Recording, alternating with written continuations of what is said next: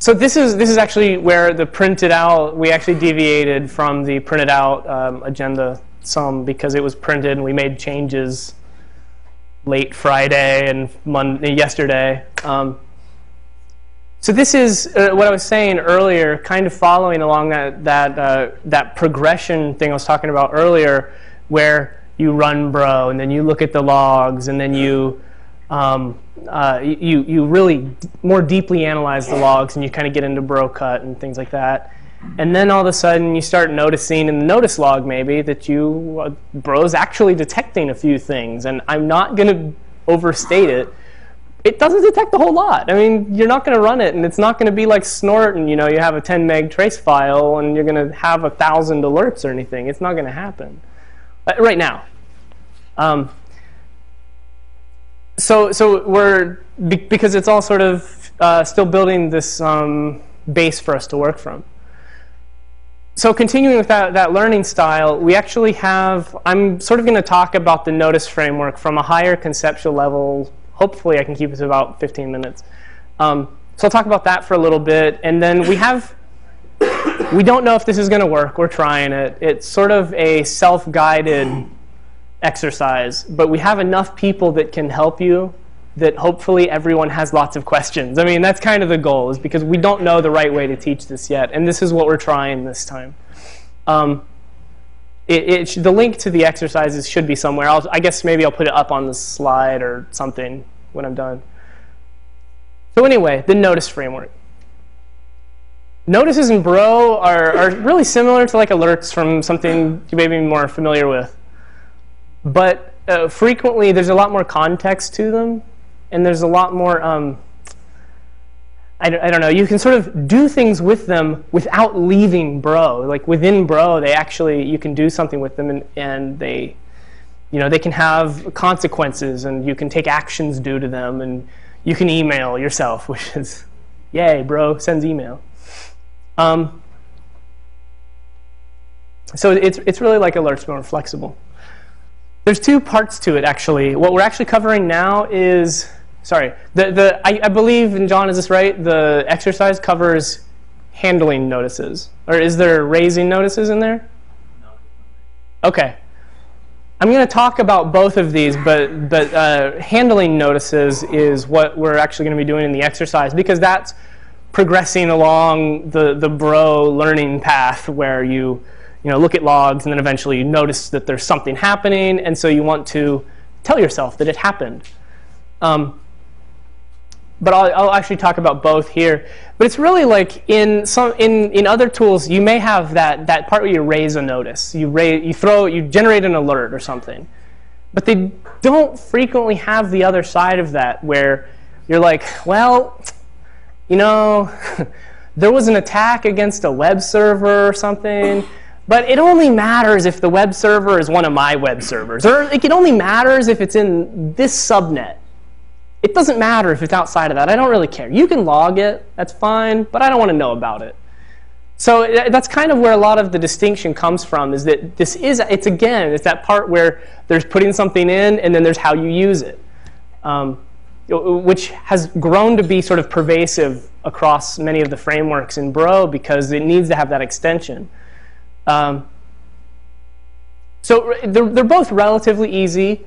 The notice framework was, again, one of those things that Robin, I think, probably told me 15 times not to rewrite, and I rewrote it. So when you raise notices, and this is generating the alert, essentially, in Bro's lingua. You define the notice type. So first you have to sort of narrow down, like, what is it you're talking about? And hopefully I'm going to hit on some of the theory parts that I tried to apply to the notice framework with the 2.0 release.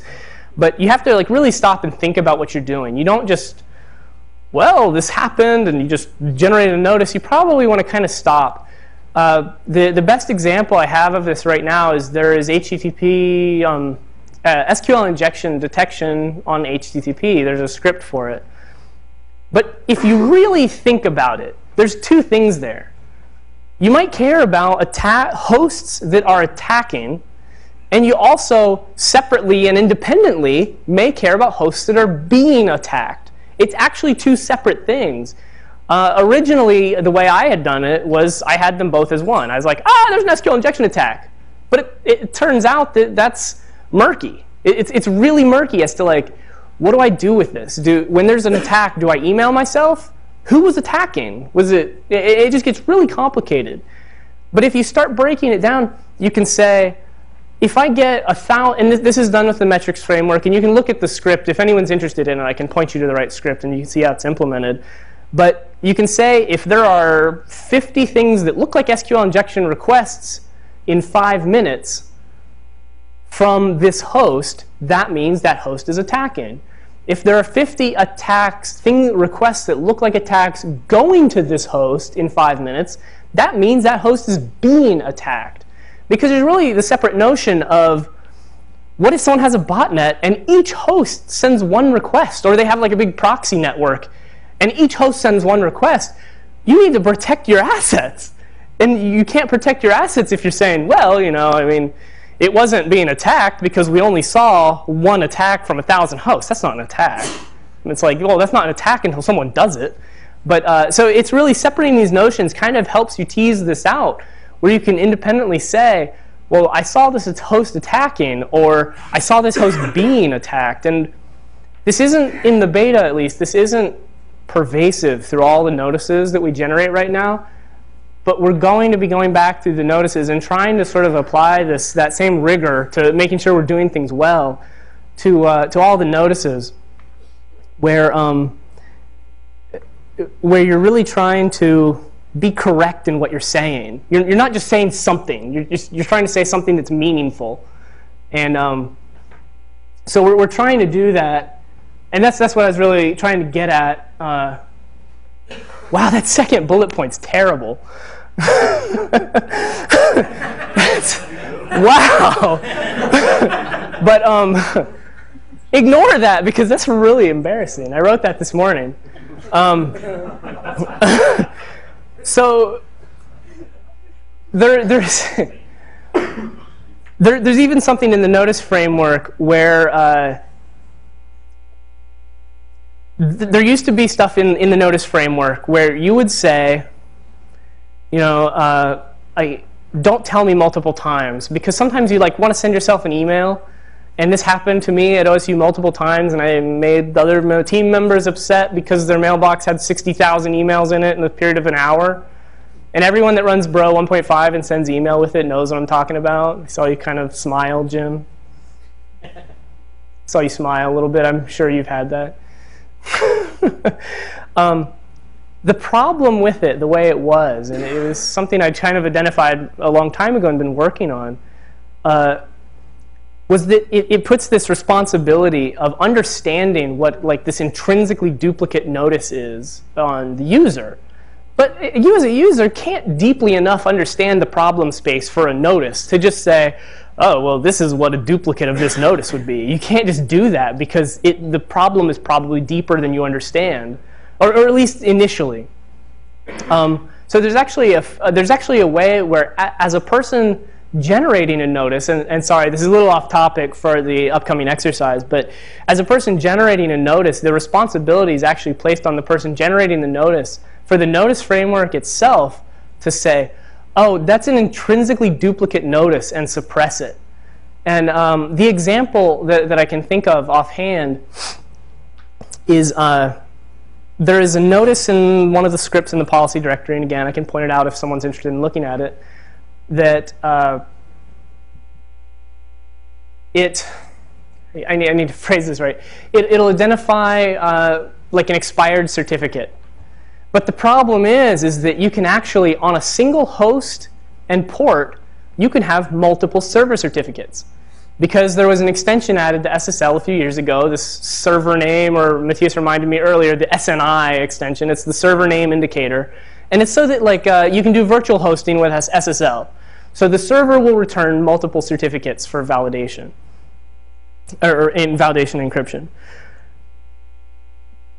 The problem is, is that if we left the responsibility to the users for understanding an intrinsically duplicate notice, this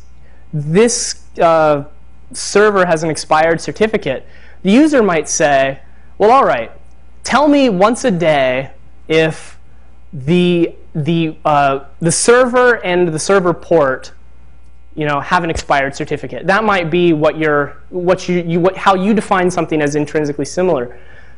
Except that that's not right, because you could have multiple certificates there, and you don't want to suppress different certificates that are failing. You want to know about other certificates on the same host that are also failing. So really, the responsibility of identifying that is placed on the person generating the notice. So they actually have to indicate to the notice framework. And it's really an internal thing. As a user handling the notices, what you're doing here, you don't even worry about it. It's just kind of taken care of for you. But you can disable it if you need to, if you want to get these duplicates. So this is really and sorry about that. That was sort of an aside. This is really the important part, because this is, how, oh, crap, I should have examples. But the examples are coming up, I think, in the exercises. When you're handling notices, everything is done through this notice policy set, the second bullet point.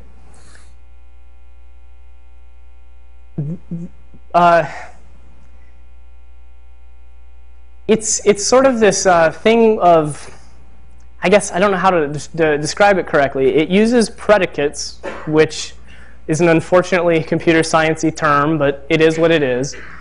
And it's basically things that return true or false. So what you actually get is the full expressiveness of the language to represent something. And that could be, I only want to email about this if the server, the responding host, is in my local subnets or something like that. So then you can say, only actually email this if it's in the responding subnets. But we actually have this shortcut thing above. And what that does is you say, whenever this notice happens, I don't really care. The SQL injection, the one that indicates that a host is being attacked with SQL injection attacks, you might say, for that notice type that was defined, just email me whenever that one fires. And it's going to suppress duplicates and whatever, so you don't have to worry about that. But you can say just one line. You don't have to define all the code and really do it complicated. It's just very easy. So it's like, that's usually the progression, and someone will start there, identify how they have to sort of back off from the whole notice, where they say, well, I only care if it's the local host or something like that. And there's even sort of this further idea. So you're attaching these actions. You can say, this notice, it needs the email action attached to it, or it needs the alarm action attached to it. And what the alarm action is,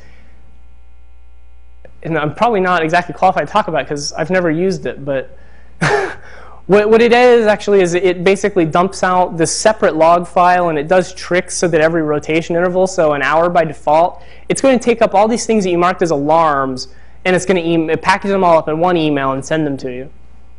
It's different because that stuff you're saying is kind of important, but not like critical. I need to know it right at like the moment that it happens, kind of important. So continuing that, though, if you have your own local actions, this is one way, and I haven't looked through the exercise completely, and I hope the exercise touches on it some, but it probably doesn't, does it?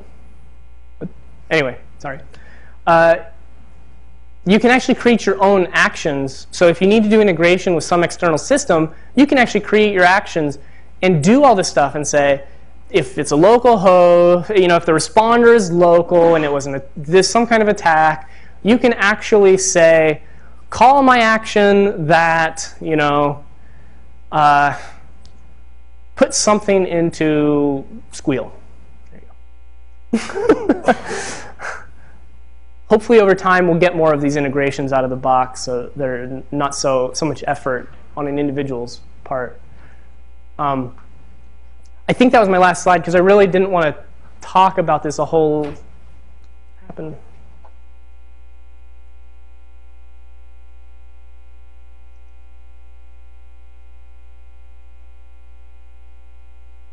I didn't want to talk about this a whole lot. So the general idea, and I said I was going to put a link up, but I don't know the link.